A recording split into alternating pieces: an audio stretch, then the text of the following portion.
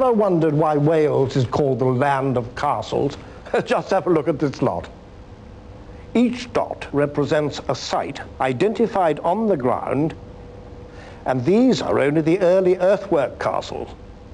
It was a frenzy of building that stretched over no more than 150 years.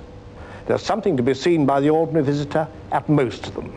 Though one of the best at Tomanerrodwyth, which is just north of the Horseshoe Pass beyond Llangollen, is not in fact Norman.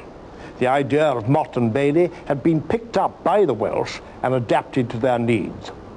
Owain Gwynedd ordered this earthwork to be thrown up in 1149, but the buildings that were here, one of Owain's compatriots destroyed a mere 8 years later in 1157. Because the castle at Tomanerrodwyth suffered from the major weakness of earth and timber castles, it fell to attack by fire, as so many of them did.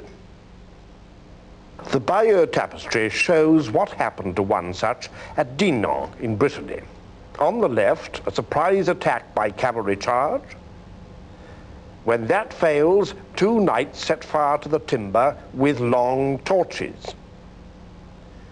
When the defenders finally surrender, we see them holding out the keys on the tip of a lance.